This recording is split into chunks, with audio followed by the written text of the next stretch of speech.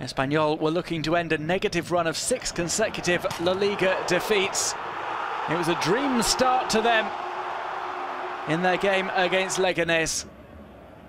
An early goal from Borja Iglesias off this audacious attempt from Lopez in the midfield.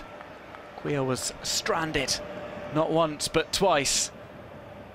Iglesias got his 9th league goal of the season. He could have scored a second as well as he opened up his body, put the ball around the goalkeeper but also around the right post.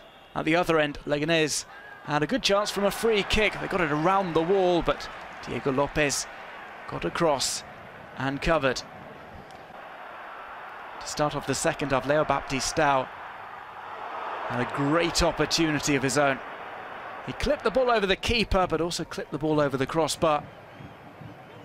Likewise, Nabil Elzar could not keep his effort down after taking one touch to control beforehand.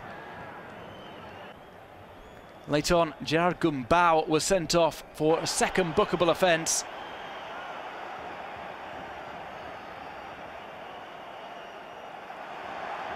And Espanyol took the victory by 1-0 over Leganes.